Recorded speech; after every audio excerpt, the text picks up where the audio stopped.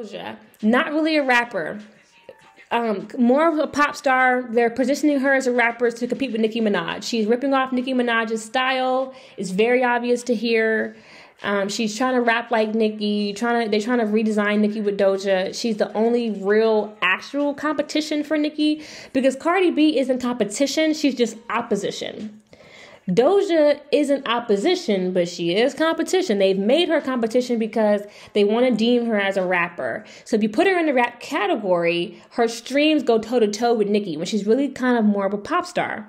So please get that jig. But, you know, with Doja, I really don't like her that much. I think she's okay. She's just weird as fuck, and she's really not black.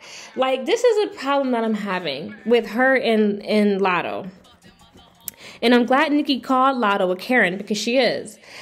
You know, the only thing stopping Doja from passing as white is her natural hair. Because back in the day, she would have passed as white.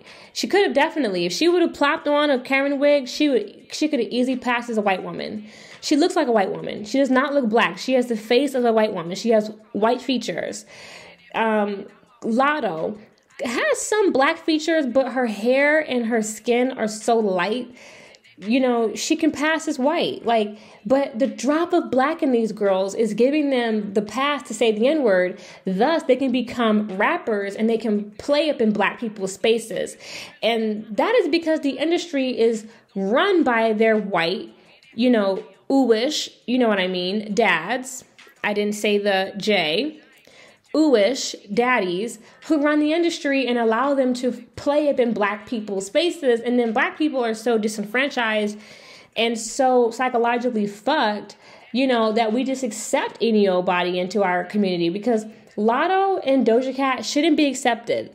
In my opinion, they are white women who the one little drop of black in them is allowing them to say the N-word, and thus they can become rappers when they really shouldn't be rapping in the first place. With Doja, I'm wishing her the best. She's a semi-rapper. You know, she raps part-time, and she's not that good. You know, she doesn't really have, she's okay, but she doesn't have Nicki's bars. She's a great songwriter.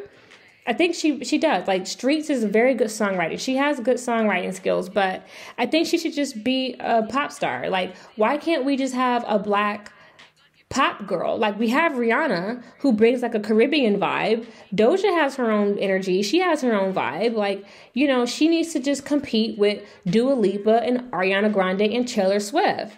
She's not really a rap girl. So I'm wishing Doja the best. She's all right. You know, I don't really feel, I'm very indifferent to her. She's okay. Like, she has, I only know like 2 of her songs. Like maybe 3. Say So, Streets, and Woman. Other than that, I don't really know her music. And then like, oh, I like Get Into It, yeah. You know, so just a few, but I really can't like go, you know, deep with Doja's music. I don't know it like that. She's all right. Wishing her the best.